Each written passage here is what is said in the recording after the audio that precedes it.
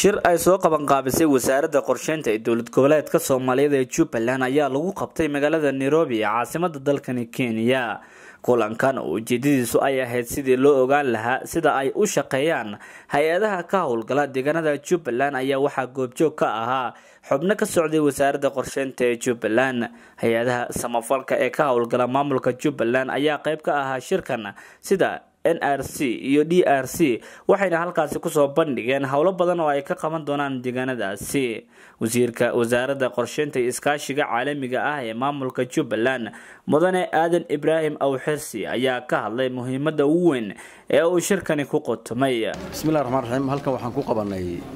shir ay qaban qaabistay wasaaradda qorsheynta iyo iskaashiga caalamiga ee dowlad goboleedka Jubaland oo ay ka soo qayb galeen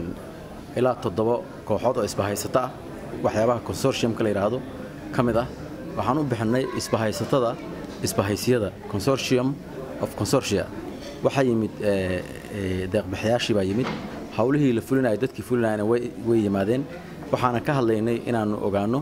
meesha ay hawl waliba marayso iyo sida loo kordhin karo iyo sida loo balaarin karo doorka dawladda si bari ka maalin markii ay deeq bixiyaasha iyo hay'adaha samafalka oo meesha ka baxaan dawladda Jubaland iyo dawladda weyn ee Soomaaliya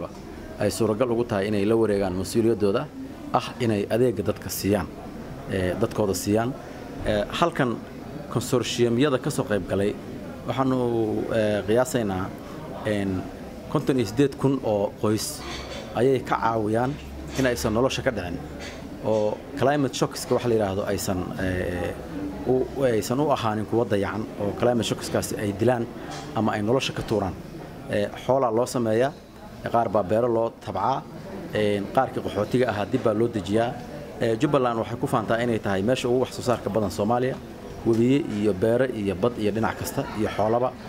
marka waxaanu ku rajo weynahay in dadka nolosha markii ama aanay ka dhicin oo la diiday inay nolosha ka dhacaan ama haddii ay iyagoo ku jiro in loo hagaajiyo inay dadkaasi noqon doonaan kuwa u gargaara dadka Soomaaliyeed oo kale oo waxyaabaha ay soo saareen ay maxaan ku raahdaa ay dadka Soomaaliyeed ee kale ay ka faa'iideystaan. Keenan Abdulqaadir Xuseen, Dalsan TV, Nairobi.